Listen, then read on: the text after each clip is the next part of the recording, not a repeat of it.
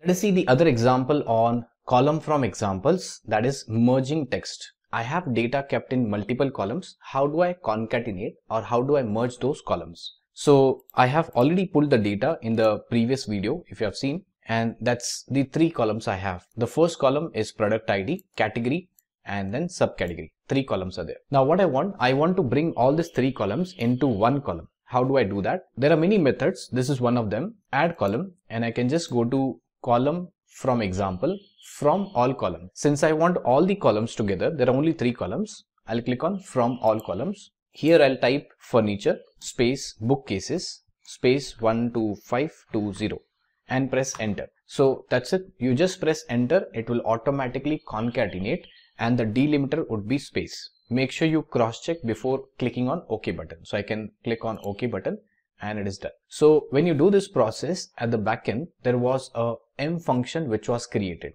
If you want to learn about what was done at the backend, you can click on this settings button and this will give you a very lengthy function. Okay, very lengthy function here.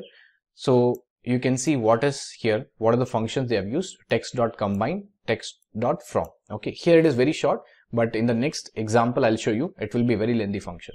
Cancel. Let me delete this and do it again.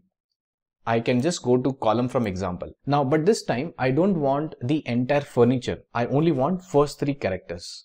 I don't want bookcases, but I want first 3 characters. So I'll just type here as FUR in capital letters hyphen BOO hyphen and the code 15220.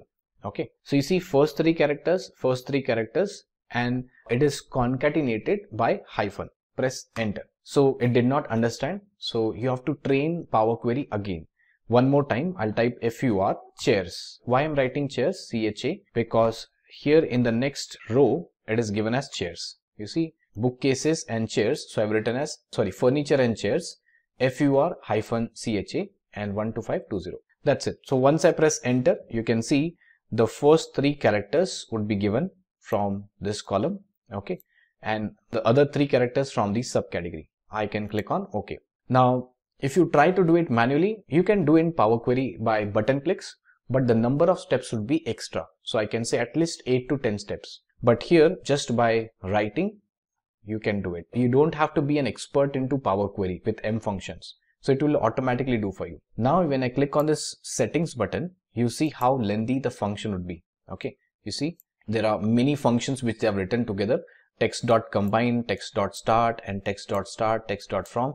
So it is very lengthy function here, but you can do it with the help of column from examples. Now, not only this, you can just try to replace the text first to end, last to end, anything. Now, one more example and the last one, I'll just go column from examples.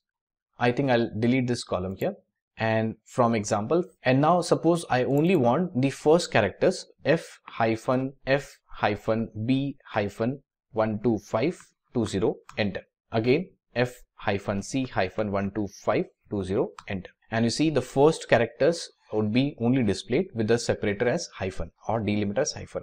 Now I can show you the function before clicking on OK button. That's a function which is written at the backend here. I'll just click on OK and that's it. You have got all the answer here. So that's it. I hope you have understood how to work on merging the columns together or concatenating the columns together using column from example. That's all for this video.